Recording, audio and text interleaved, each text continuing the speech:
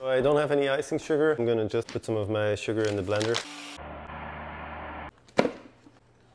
Today I'm gonna do a mite count. I wanna put 300 bees, that's like only half a cup, in a jar with some icing sugar, and I'm gonna roll them and then later shake the mites out. I just use this inner lid, get around it, and then it just fits inside.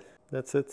It's that simple. One of the key pests to manage when beekeeping is the varroa mite, which is a mite that actually sucks on the hemolymph, which is the oxygen circulation system of the bee, and makes them more susceptible to all kinds of viruses, including the deformed wing virus. So it's really important to do a mite count and treat appropriately.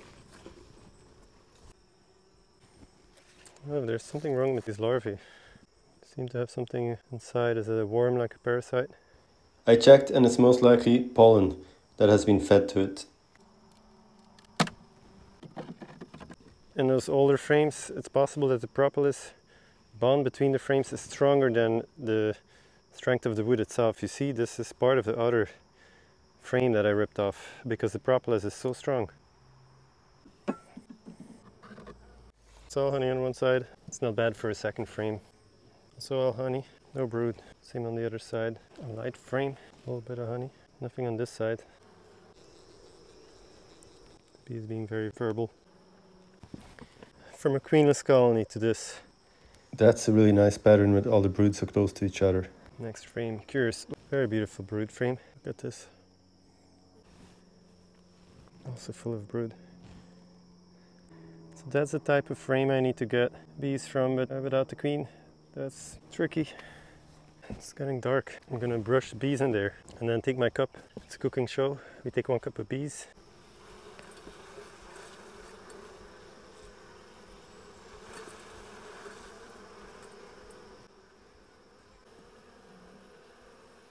I don't think this is enough. This isn't going to be half a cup of bees.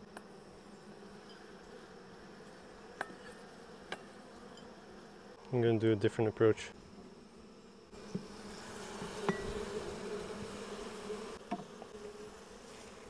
I don't like this. I got like 10 bees or something. I need to think about this. Figure it out how to do it.